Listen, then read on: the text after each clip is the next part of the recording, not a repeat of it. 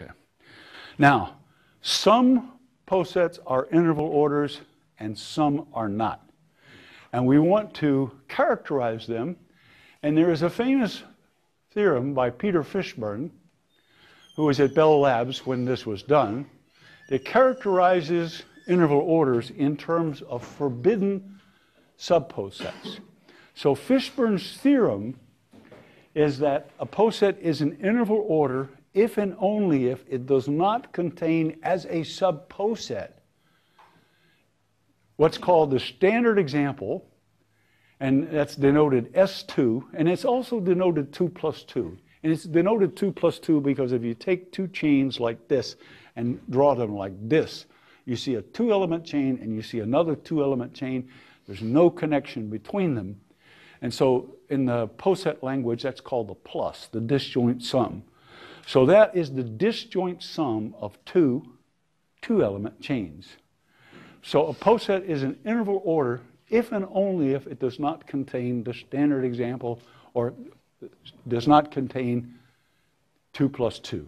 Now, we're actually going to prove that theorem. All right, let's do it.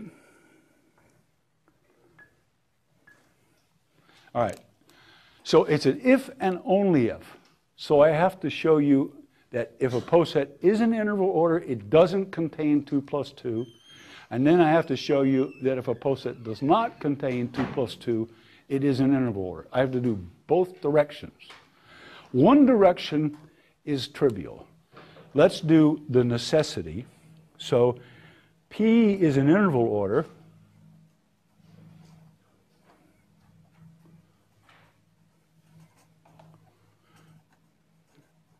Implies no 2 plus 2.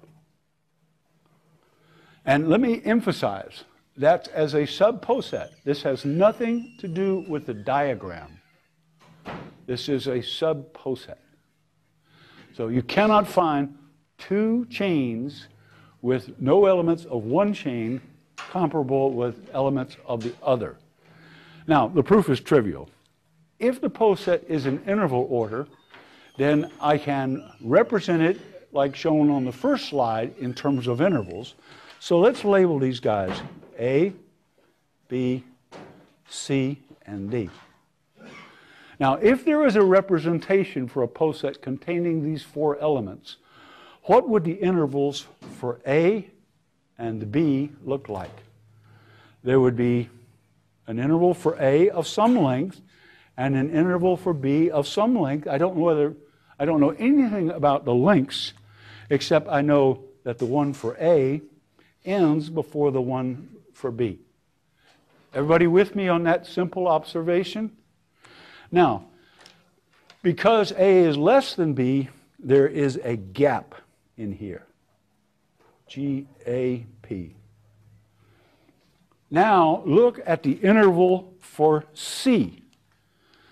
The interval for C is incomparable with both A and B.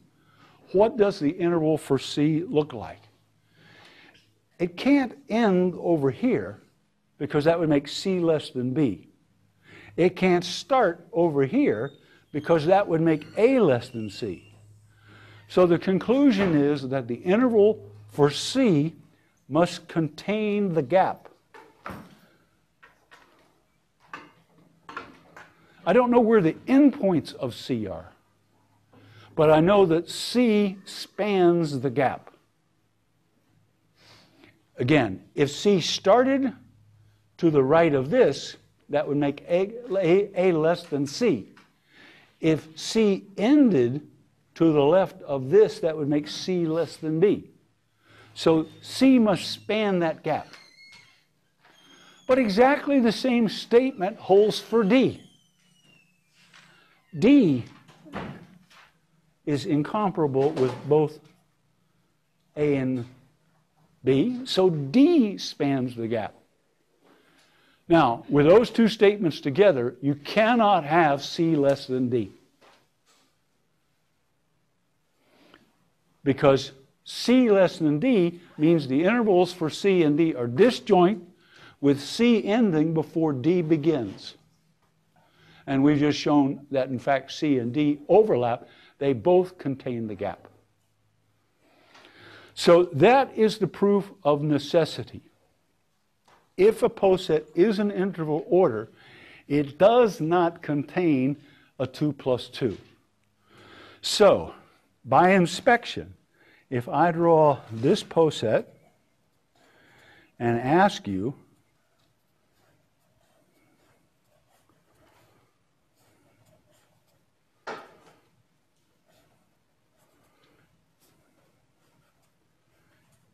is it an interval order?